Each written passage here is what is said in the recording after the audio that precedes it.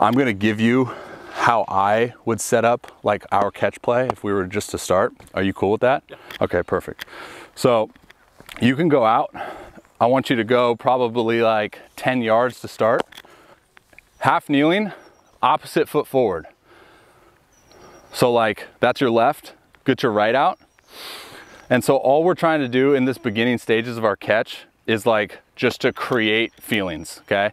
So for me, this one is I'm trying to keep my hips open and I'm trying to counter rotate my trunk just to create a little bit of stretch here and then throw, okay?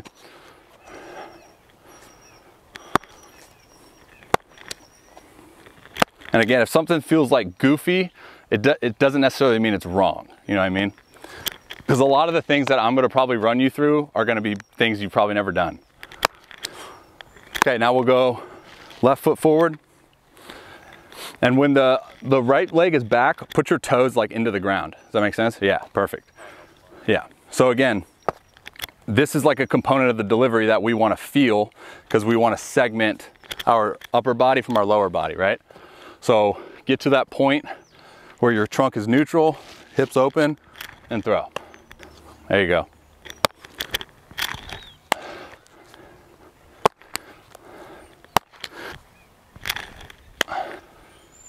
Okay, standing.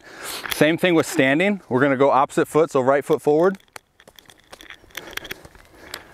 And same thing, hips stay open, trunk counter rotates, throw.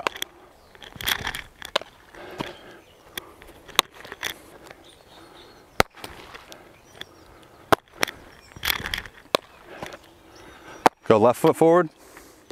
And same thing, we want to dig that toe kind of into the ground. And you can get a little bit more space in between your feet. Good.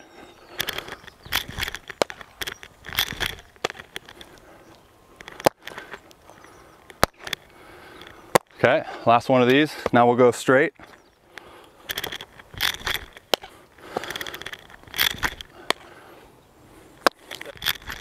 Even